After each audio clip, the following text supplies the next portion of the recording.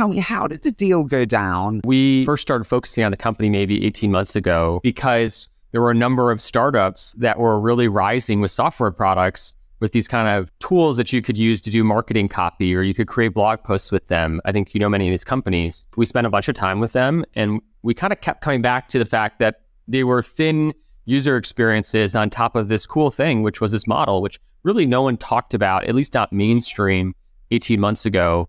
And so that triggered us to go spend time with the company.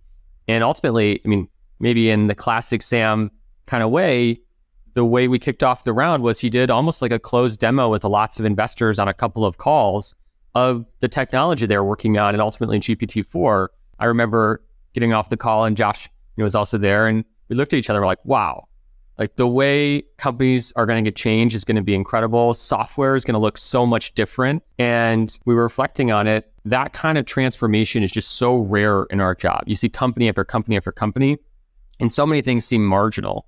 But when you see these things that are discontinuous or seem so different, we trigger this inner instinct to pause, focus, reflect. And ultimately, we obviously spend more time learning about the financials and the products they were releasing and the customers.